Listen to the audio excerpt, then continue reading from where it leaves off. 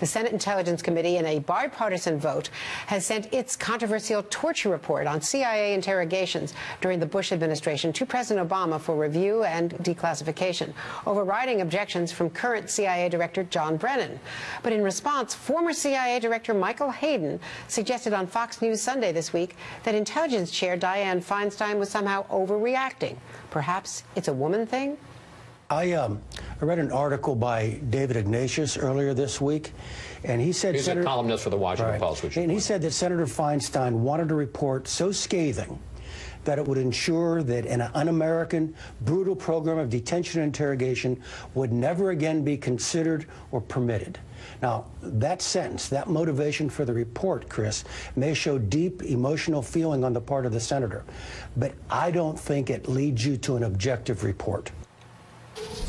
Senator Dianne Feinstein joins me now from Capitol Hill. I think this is your first television response to that comment. Senator, I want to ask you, where do we begin with that? What's your response to Mike Hayden? Well, I'll tell you where we begin. It's nonsense.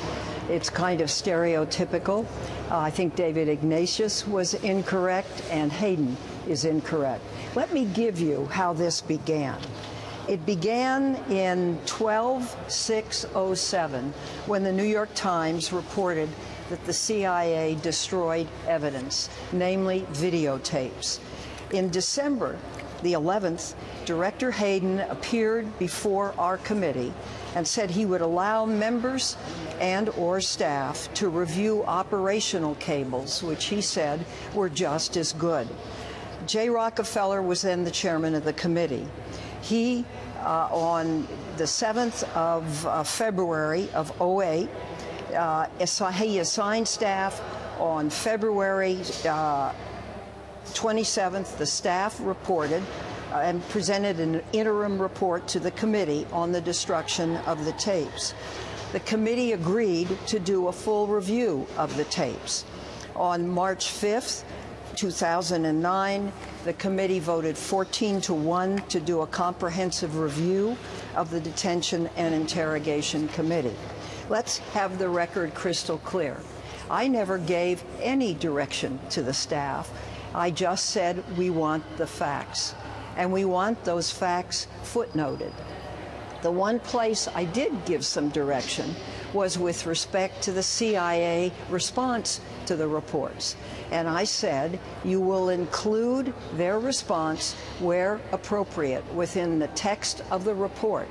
And where not appropriate, you will note the response in a footnote to the report. And that has been carried on. I believe that when people see the report, and this report has been classified, the 480-page summary and the conclusions have now been voted upon to go for declassification. But Director Hayden, I do not believe, has seen the report. I don't believe most people who are talking about the report have actually seen the report. But the genesis of the report was back with the videotapes and back under then Chairman Rockefeller, who assigned staff. Staff studied the operational cables, came back, reported to us. We took a look at that and said, both sides, we should move ahead and do a full study. Now, the full study, again, had a problem because later on, the Attorney General announced that he was going to do an investigation into the deaths of some detainees. Then people who were scheduled for interview, the interviews were made much more difficult. What I want to say, and the Republicans pulled out of the report. Then we were faced with either stopping or continuing just with Democratic staff.